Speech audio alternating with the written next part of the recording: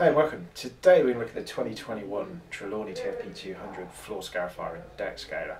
We've made a number of changes for this year to both the aesthetics and the technical specification of the machine. So what's TFP200? It's a 200mm or 8-inch width concrete scarifier or deck scaler.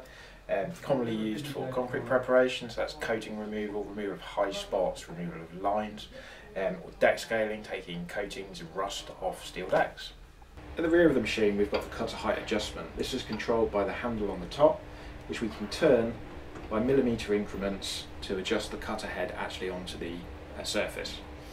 By being able to do this, it helps you control the amount of material you're removing. So for example, if you're removing a coating off a ship's deck, you didn't want to mark the deck, just take the top coating off, you're able to accurately control it and lock the machine off.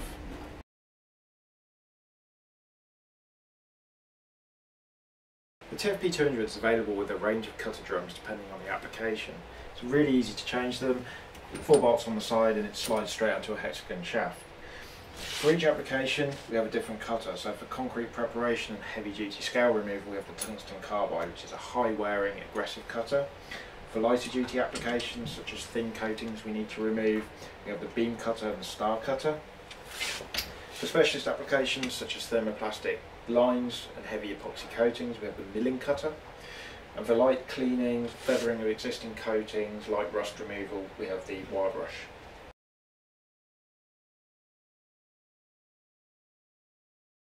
The TFP200 is available in a number of model variants. In electric, single phase 230 volt and 110 volt, 3 phase 440 volt. It's also available with the Honda GX160 5.5 horsepower petrol engine, and finally with a pneumatic motor option.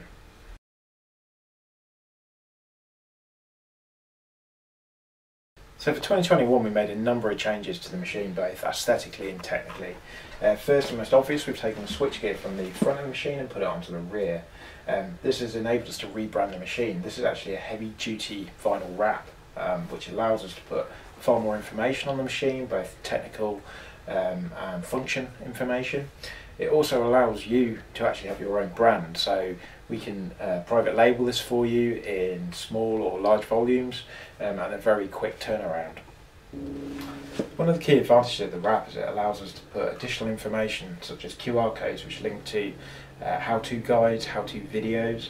We can also put additional functions such as the cutters available for the machines, showing you how to use them and where to use them.